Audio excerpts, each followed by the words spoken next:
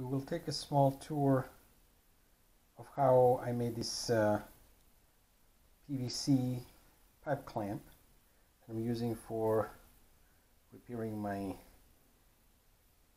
cabinet door today.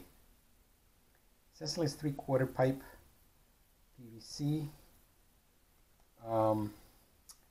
with a few holes drilled to it, which I can put a small dowel,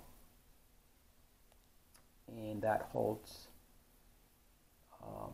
tight on one end once it gets compressed, and on the other end it's a movable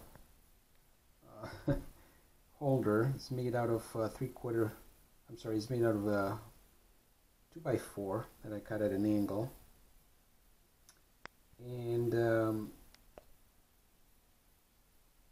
it is tightened and loosened by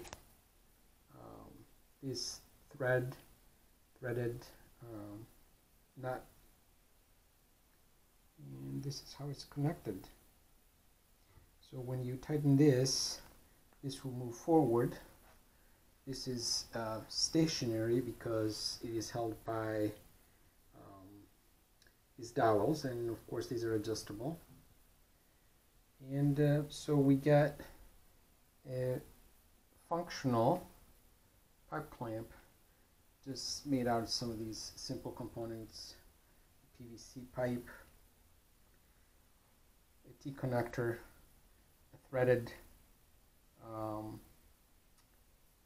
machine screw here, and a couple 3/4 inch pipe clamps that are holding the pipe onto the